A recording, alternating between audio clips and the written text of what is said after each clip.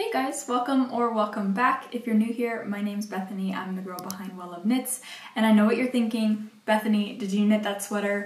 No, I did not. I'm really sorry. I don't have a pattern for you. I've never worked brioche in my life.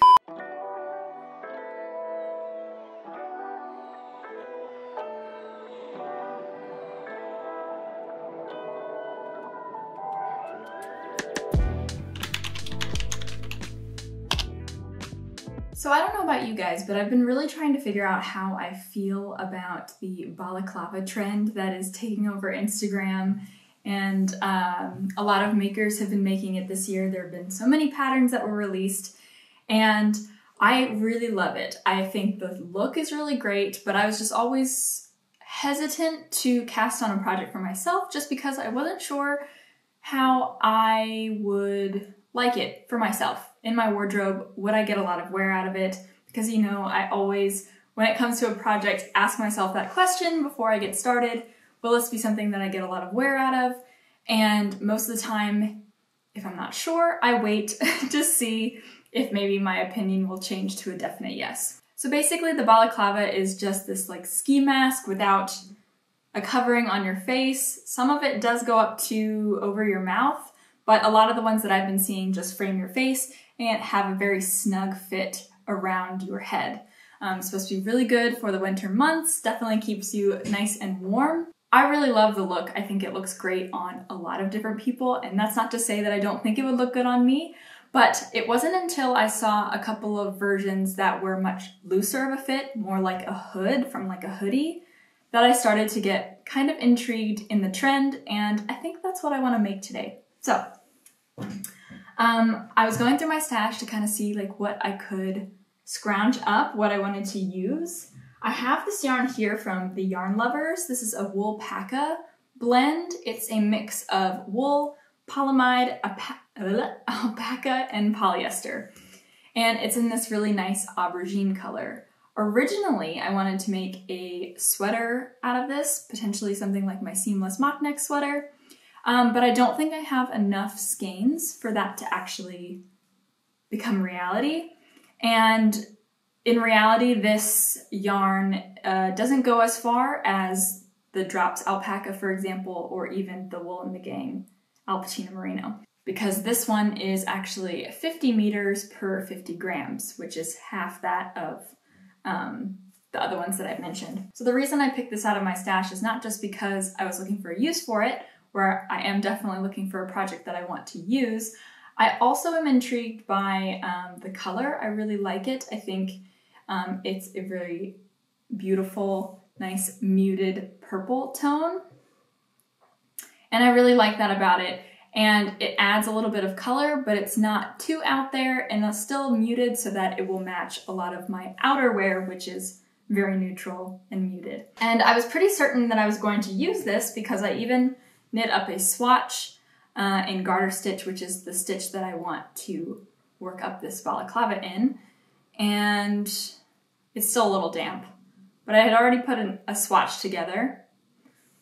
But then it dawned on me that I have a lot of scraps of Feeling Good yarn in my stash, or that equivalent. I have a lot of colors in this yarn here from other projects that I've done in the past.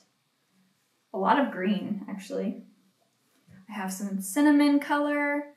I have some white, Drops Wish as well, which is also kind of similar.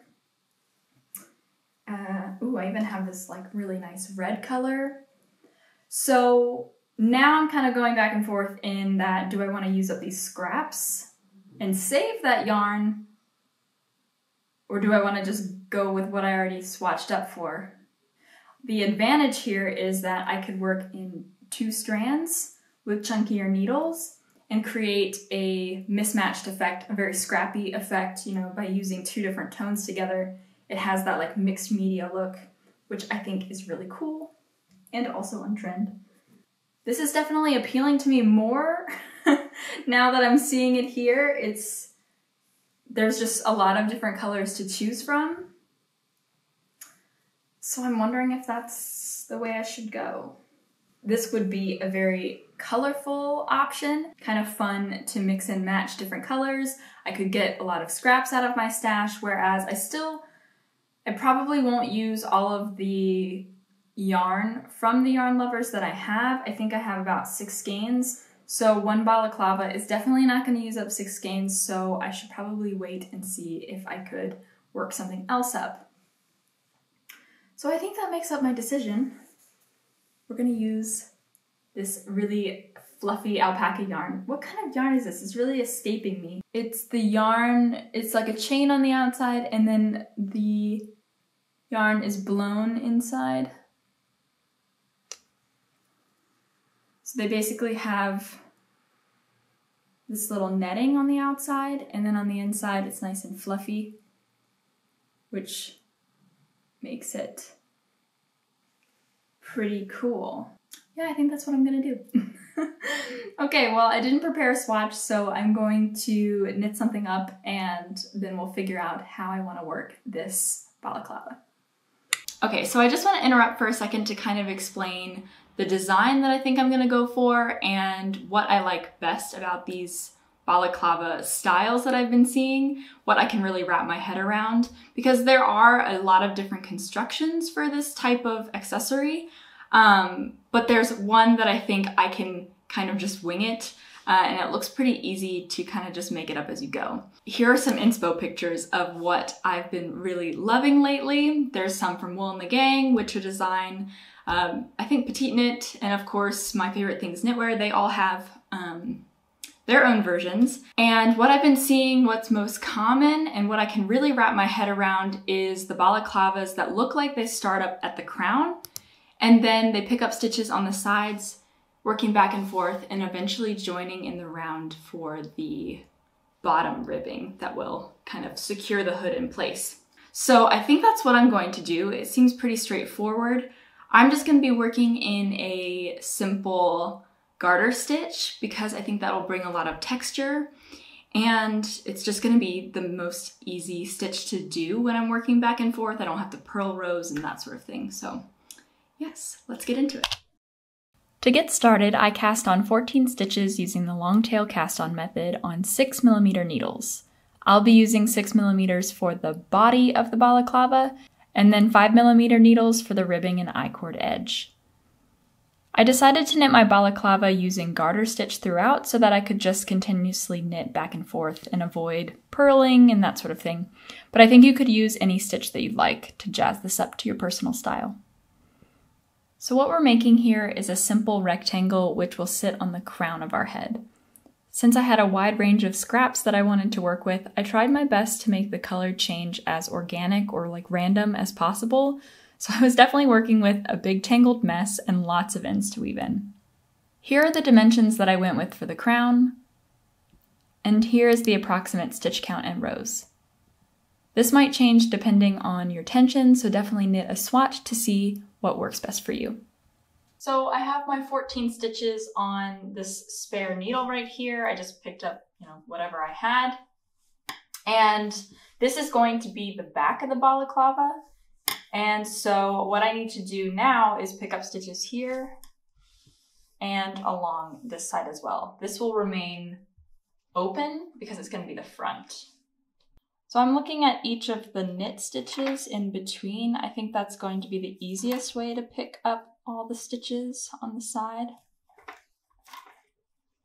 And I think that'll also provide a nice even look.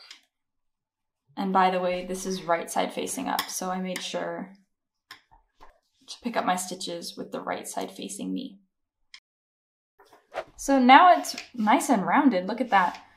Because we turned the corner and picked up basically every stitch, we now have, okay, so that's 21 on each side, so that's 42 plus 14, that's 56. We have 56 stitches active on the needles, and now what I'm going to do is just continue to work back and forth and create a lot of length until it kind of fits around my head.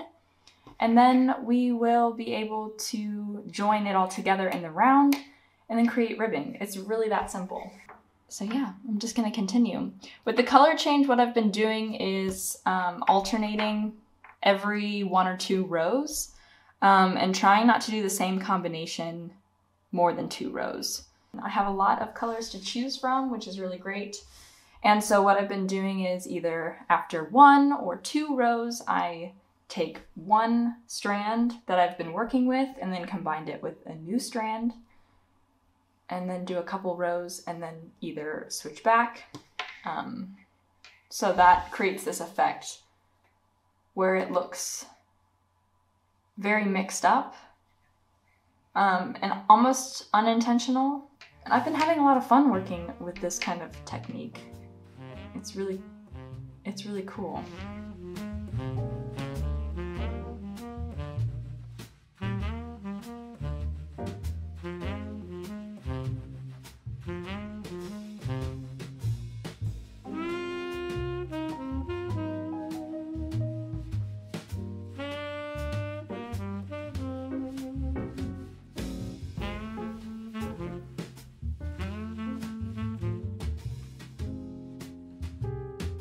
I want to say a quick thank you to the sponsor of today's video, Skillshare. Do you have a specific skill that you're trying to learn in 2022? Skillshare is the perfect place to start. From fiber arts to photography, illustration, and graphic design, you can find so many classes that will match your goals and interests. I've been enjoying Skillshare because it's a great way to enjoy a little me time, to pick up my knitting and learn something new.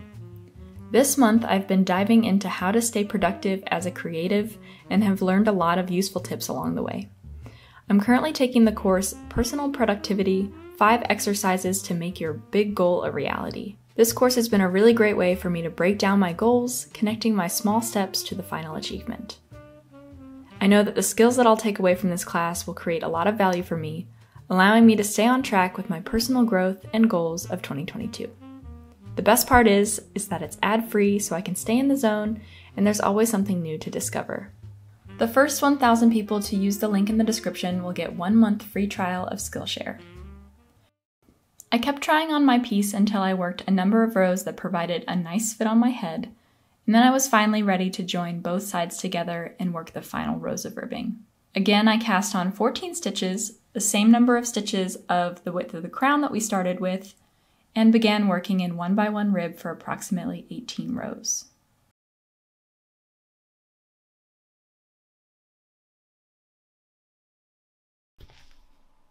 So here I picked up about 80 stitches around the opening, and we're going to work an I-cord edge. So if you're just working on it from scratch, you pick up your stitches, and then you need to cast on 3 additional stitches before you get started. So as you can see here, we got a little I-cord forming, and basically what I'm doing is I cast on 3 extra stitches to the number of stitches that I picked up in the round of the head opening, and I'm continuing to work these 3 stitches multiple times, sliding them back and forth off my needles from each needle to create this I-cord, and it kind of makes it so that it folds into itself because we're doing these steps, and I'll show you exactly how to do it. So I have these 3 stitches on my right needle because I just finished 1 stitch, so I need to slide these back over. And to knit an I-cord, you do as follows. You knit 2 stitches, the first 2,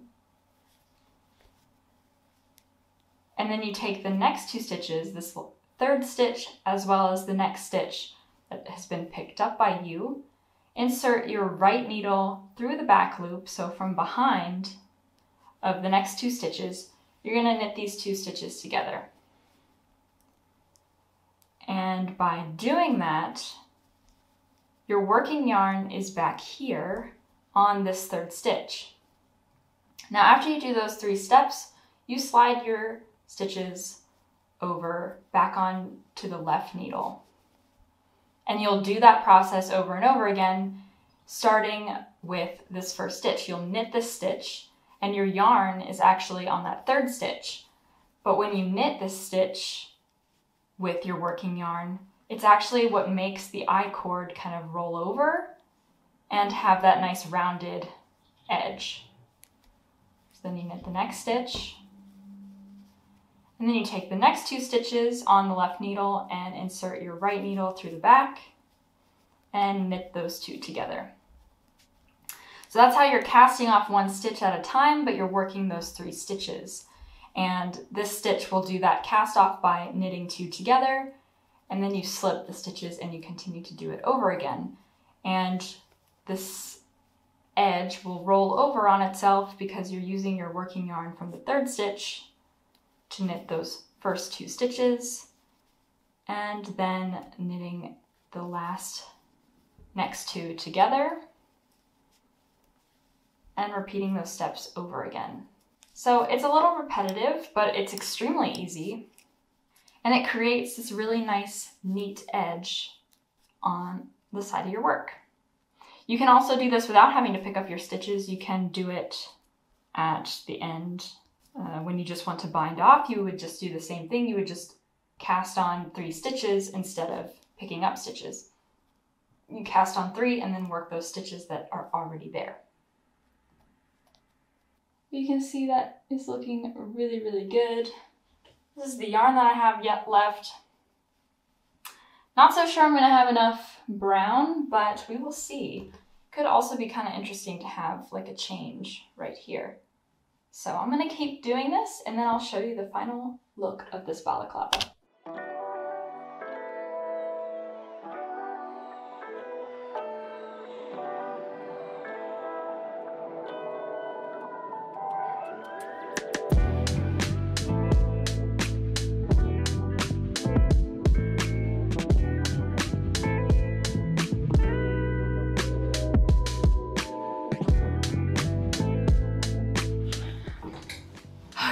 I have a lot of thoughts about this project. First of all, for someone who had been on the fence about balaclavas, I'm absolutely in love with it now that it's done.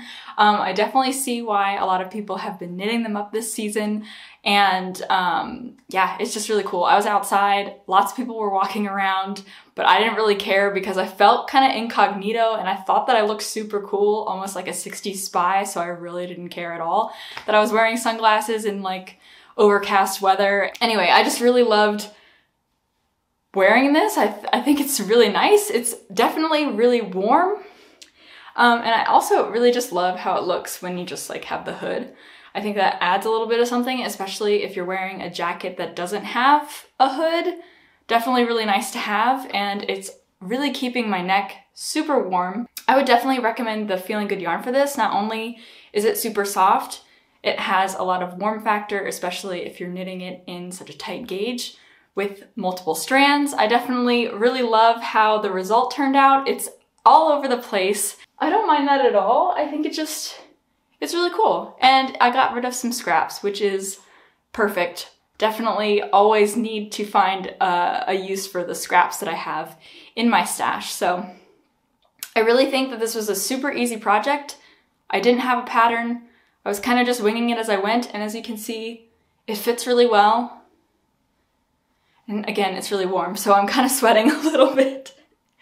So I hope you guys enjoyed this video. If my hair is all over the place, I'm sorry. And definitely use this tutorial to make your own balaclava. You can, I think, easily alter the type of stitches that you use. So I use garter stitch, but you could use stockinette. Whatever else you'd like. So simple. I feel like this looks really complicated, but I think it was almost easier to knit this than I've had sometimes knitting hats and that sort of thing. So definitely give this a try. I'm out of breath, so I'm gonna end this video here. I really appreciate you guys watching and following along this tutorial. I hope you enjoyed it. Don't forget to like this video if you liked it and maybe subscribe to stick around, and I'll see you guys next time. Bye!